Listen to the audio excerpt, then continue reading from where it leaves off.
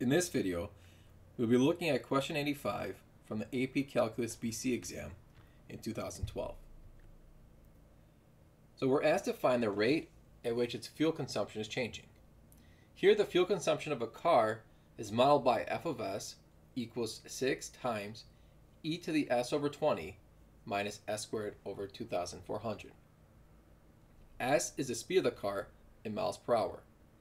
We're also given that the car is traveling at 50 miles per hour and its speed is changing at the rate of 20 miles per hour squared. So that's the key right there. The speed is changing. So s is a function of t here. So we can rewrite this equation f of s as f of s of t. Next, we can replace s of t for s in the equation to get 6 times e to the s of t over 20 minus s of t squared over 2,400. The problem is asking what is the rate at which its fuel consumption is changing. The rate is also known as the derivative. So we want to find f of prime of s of t, which in order to find the derivative, we need to apply the chain rule.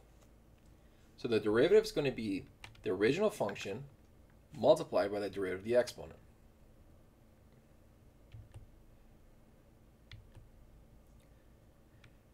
Okay, now we need to figure out what we need to plug in for s of t and s prime of t. It says that if the car is traveling at 50 miles per hour, so that 50 miles per hour is s of t, and its speed is changing. So if we're talking about change, you can think of the derivative. So the derivative of s of t is 20 miles per hour squared. Now we can plug it into the derivative, and we get 4.299 miles per gallon per hour. And that's the rate at which its fuel consumption is changing.